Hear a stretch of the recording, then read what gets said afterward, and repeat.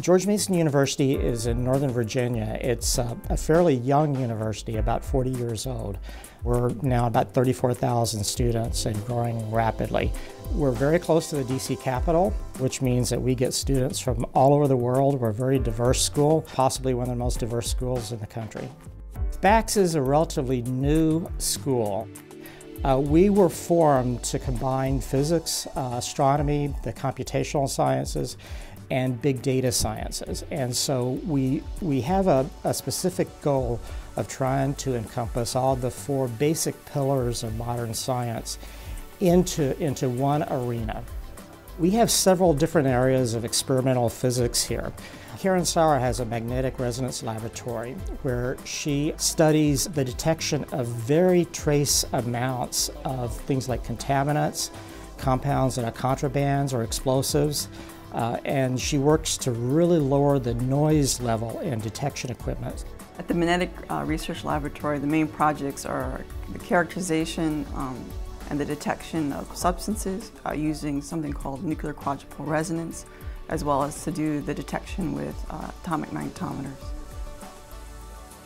Space weather is a phrase that we use to encompass the variability that we see all the way from the sun to the Earth, a lot like variability we see in the Earth's atmosphere.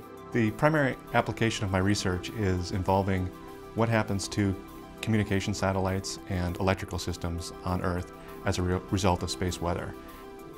The technologies that we use are primarily dealing with computation, both the simulation of large-scale systems and also dealing with large-scale databases and statistical analysis of those databases to make discoveries about different things that are happening in the plasma environment. Computational fluid dynamics, CFD. This group studies the flow of fluids around objects. For example, the flow of water around ships or around submarines, or the flow of air around the space shuttle. One of the more interesting areas in that group is the flow of blood around the heart and in the brain during aneurysms.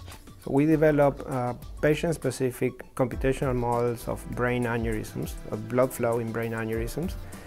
And we use these models in order to conduct computational experiments and relate the results of those experiments to clinical observations that can help us identify which are the mechanisms responsible for the formation, growth, and rupture of these aneurysms. We have several different areas of astrophysics here. We have a group that studies black holes. We also have one group that studies the interstellar medium and dust. And we have one group that studies black holes in the center of galaxies. With my students, we're studying the application of data science algorithms to science problems that involve big data. And these data science algorithms include visualization and data mining and other techniques like that. The main application of big data research is to discover new patterns, new trends, and new correlations in large data sets, primarily to make new discoveries in science that are exposed to the application of large data. Astrophysics of galaxies is a huge area. It borders on the largest of the sciences, the distribution of matter throughout the entire universe. There are numerous galaxies, as many galaxies as there are people that have ever walked on the surface of the Earth. And classifying these galaxies is one of the tasks of Astroinformatics. I study supermassive black holes in galaxy centers.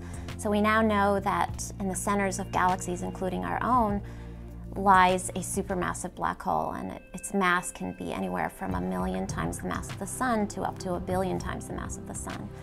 And nobody knows what they're doing there and what effect they're going to have on the galaxy's evolution and how they formed. And so the central goal of my research is to understand the formation of these supermassive black holes and how they're connected to galaxy evolution. My education at SPACS has been beneficial because we have a really great faculty and the teaching is really high quality and there's lots and lots of research opportunities for graduate students. One of the nice things about pursuing graduate studies here at SPACS is that it's been very interdisciplinary and given me a very good balance of computational skills and also a rigorous understanding of physics and astronomy. So it's been a really nice combination. The future of SPACS looks pretty bright. This interdisciplinary focus, I think, is what excites me, and the creative nature of the faculty and the students that we have here.